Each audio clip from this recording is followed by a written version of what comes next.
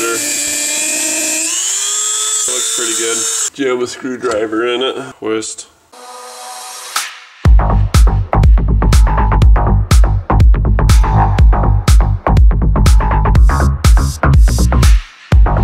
Today we're working on a Chevy Silverado. This is a half-ton. It's the SLT trim, or LT. It's got a T in the VIN for the engine code. For the impact sensor, if you got a B0104, that is the right-hand side or passenger side. A yellow and green wire that you see here. We're gonna unplug it and check it. We're gonna check a little wiring. We're gonna check the connection under the driver's seat.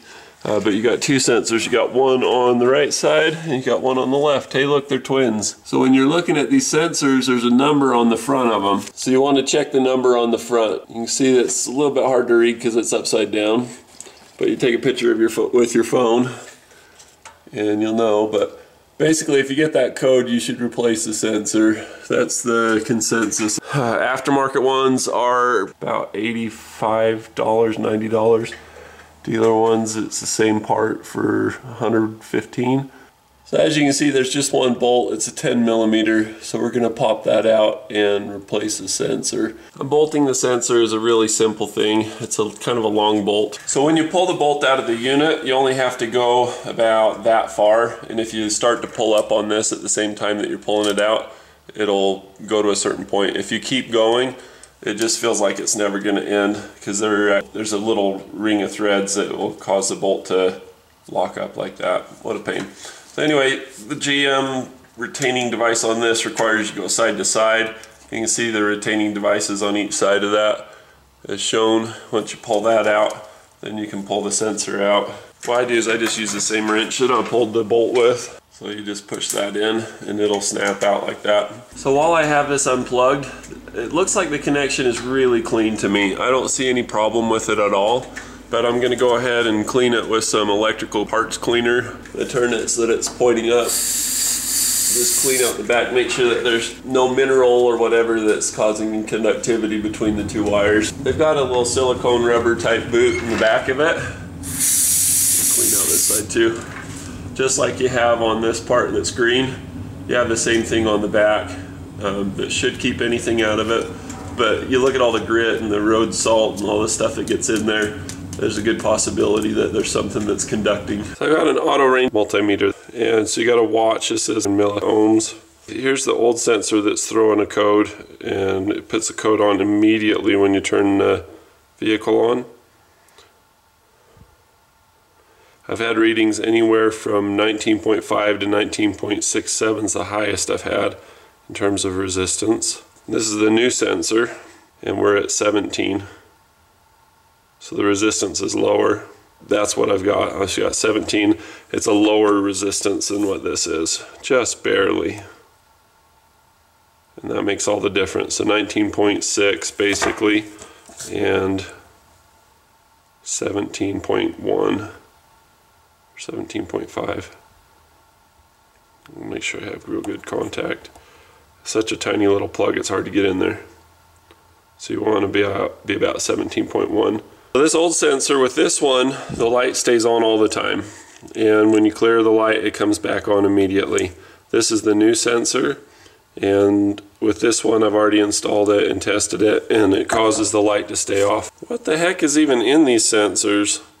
You can see that they're put together by a casting that goes around this way. So let's take it apart and find out.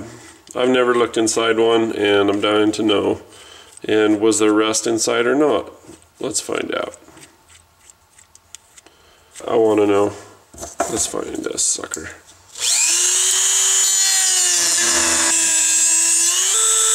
Yeah. Let's jam a screwdriver in it and twist. You don't want to blow through everything, but you want to get in.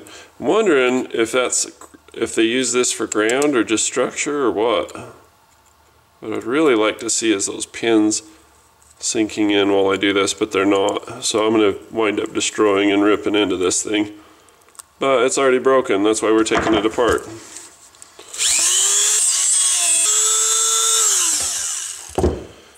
So getting in there, did we make the right choice? Did we do the right thing?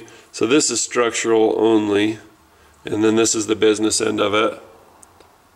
And it's full of shit. You're full of shit. See, there's the terminals there. Here they are on the other side. And the inside is just full of corrosion. You can tell they've got like a little gel coat going on there, but you can tell why there'd be a lot of resistance, these two wires, or what was going on there. So let's see if we can fix it, shall we? Just for fun. Clearly this whole video is not intended for any learning or empowerment or anything like that. This is all educational, well, not even educational. There's liability there. So screw education. This is just a demonstration for illustration and entertainment. Should have used a cleaner brush. This one's going to make everything hard to see. Yeah, we're just being entertained here. That's all we're doing. So that's got like a soft goo on it. It's not even a hard goo. Look at that. And I don't think those wires were supposed to stick up past that. And I think we're going to have infinite resistance because that wire got mangled. Suck. Alright, well, we're learning new things. I thought that would be a hard stuff, but it's got to be a soft goo for purposes of impact and movement, apparently. Alright, let's just get all this nasty boogerage out. So it looks like all the corrosion that happened on those two wires, and those two wires go to the computer. So I think we're going in the right direction. I think we're on point here. So what does this wire attach to? It attaches to that plate here, and this one attaches to the plate there. So if we attach them again and then do our resistance test, we probably will be able to get our reading at 17 where it's supposed to be, as long as we're connected good. Because I think that's wherein the failure lies. Donde hay la culpa? Or donde hace, I don't know. Yeah, this thing's really fragile and full of boogers. Where's my... I'm trying to think. I have so many different tools that have tweezers. I just want tweezers right now. Is that cool? Well, I dare say I properly murdicated the crap out of this. I didn't realize it was going to be such soft boogery goo. Like I say, I've never taken one of these apart, but why not? I think the corrosion is pretty obvious. Probably should replace the other sensor too. It just hasn't failed as good as this one has yet. Should have taken a picture of it with my phone and sent it to the owner and said, see, we did good. I mean, there's like Statue of Liberty corrosion on the copper parts everywhere, and there's a bunch of that white corrosion too.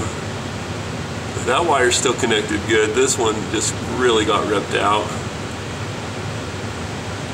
I don't know, how do you clean a wire that's that delicate without ripping it up? And why would you want to? This is an important sensor. Anyway, that explains why the resistance was higher. We were right, it was corroded inside. What is this nasty booger stuff? It is supposed to prevent corrosion, but apparently it wasn't put on thick enough or deep enough because those wires were exposed and moisture got in there and it corroded and failed. Whatever. So here's the two contacts. They're supposed to be here and here. This one's still connected, but the other one's not. So the one that we had failure on was this side. So if you're looking at the plug this way, it's on that side. That wire pulled out. It's funny, as I exposed it to the same, let's see how hard it is to pull that wire out. Not very hard. It like blew out the other. Fascinating. It's springy. Well, it's good that the computer can recognize when it's boogered out. Seems like there should be a chemical or fire way to get rid of all the junk in there. There you are.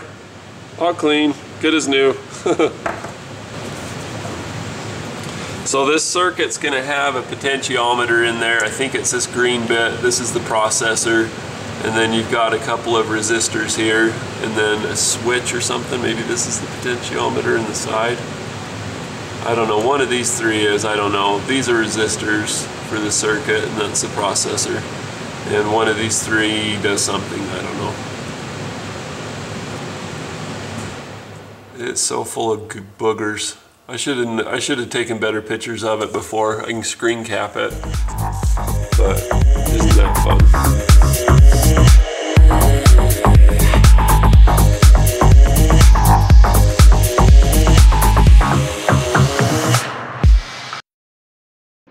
Bonus footage at the end.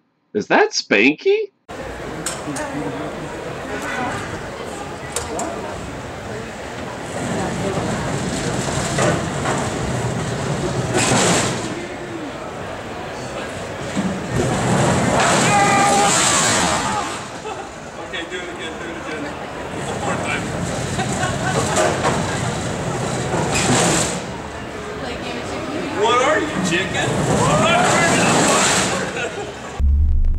So we played the coin machine, we went to the post office. I'm just wasting time pretty much. But I'm kind of enjoying it. It's not bad. It's been kind of a crazy week. It's kind of time to just take it slow for a minute. So we're gonna head back. So we're in a 2010 Cadillac CTS with the V8, the 6.2 liter supercharged. And it's got bad upper control arm bushing, so we're just driving it and just making some observations and stuff, gathering symptoms and all that sort of thing for the video.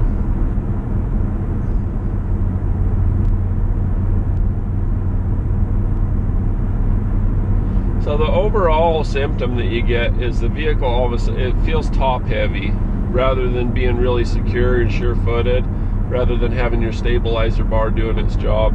It just seems like it, you know, you just rock a lot. There's a lot of play and a lot of give because those bushings, the centers are moving on them. So it doesn't really brace you up or support you. It's just a side-to-side rocking.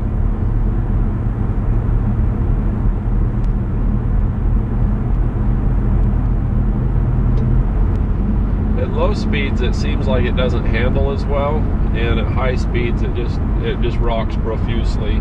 It's like you're riding in an RV or something.